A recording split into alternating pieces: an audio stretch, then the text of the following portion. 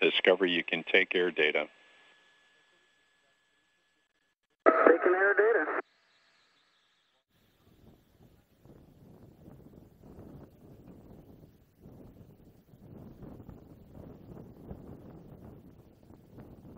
Our first views of Space Shuttle Discovery as it bears down on the Kennedy Space Center. The two air data probes on the left and right side of Discovery's nose have been deployed.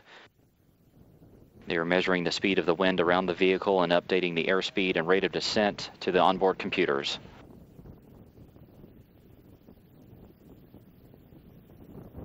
Discovery now 6 minutes, 45 seconds to touchdown. Its speed 1,800 miles an hour. Its altitude 15 miles. Range 72 miles. Discovery now dropping 212 feet per second.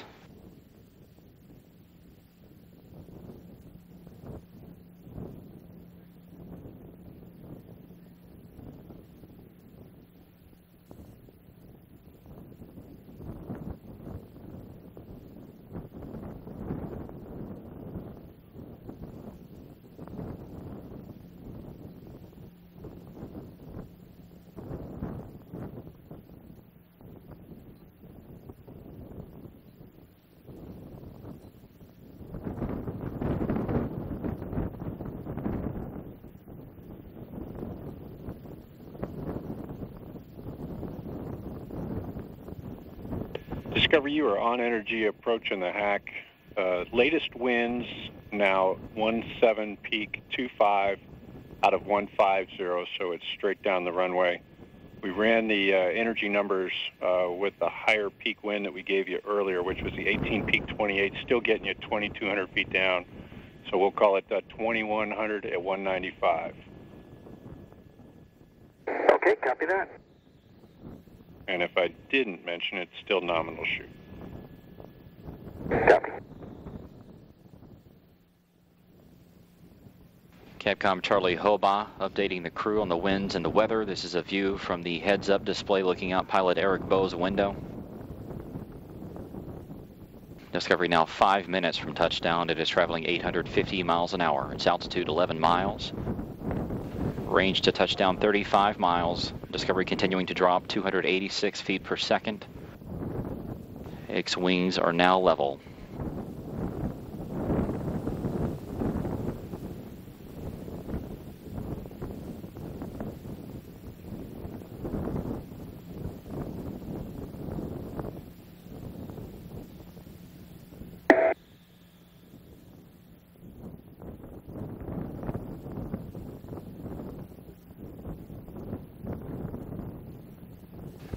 Discovery now traveling 654 miles an hour. About to go subsonic. Its altitude 9 miles, range 27 miles.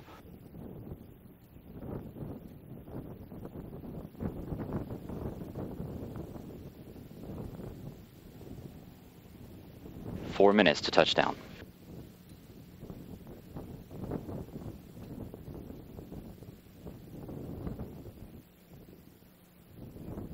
Discovery now approaching the heading alignment circle. This is an imaginary circle created by the microwave landing system.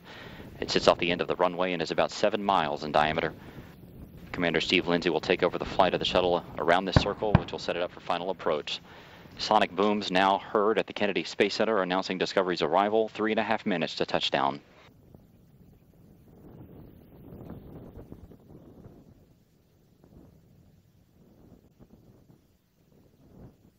Discovery beginning this left-hand turn around this heading alignment circle. This will be a 252-degree left-hand turn.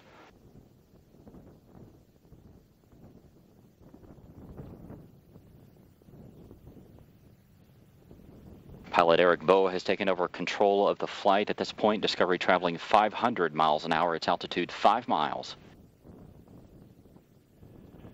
Discovery, we see you on at the 180. On at the 180. Discovery crossing out over the Atlantic, then back over the eastern edge of Florida.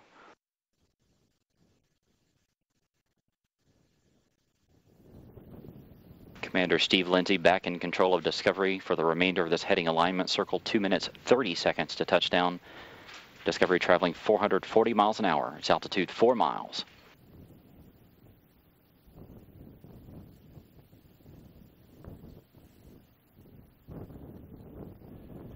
Discovery, you are on at the 90. On at the 90.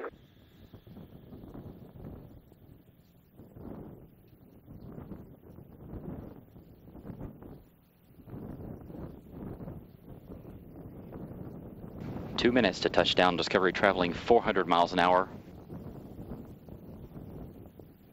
Discovery beginning to line up with runway 15. This is the northwest to southeast approach at the Kennedy Space Center.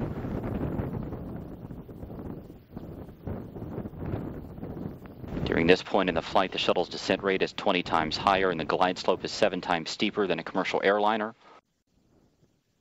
Discovery speed 400 miles an hour, its altitude 2 miles, continuing to line up with the runway there at KSC. We agree, you are on, and we have good HUD video. Very good. The heads-up display will allow Commander Steve Lindsay to line up Discovery's nose with the runway. You will see 2 arrows approach from the bottom. He will continue to lift the nose of the shuttle up.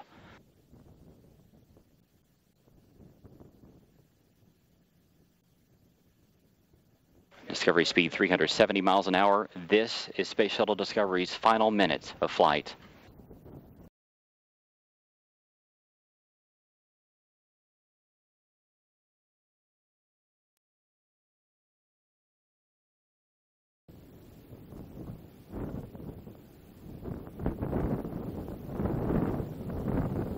Space Shuttle Discovery now on final approach to the Kennedy Space Center. Just more than 30 seconds to go.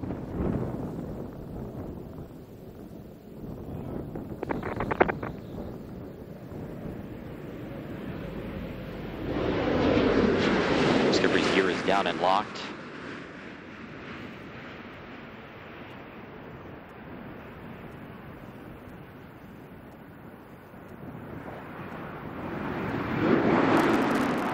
Main gear touchdown. The nose of the shuttle being rotated down toward the flight deck. The parachute being deployed. And nose gear touchdown and the end of a historic journey. And to the ship that has led the way time and time again, we say farewell, Discovery.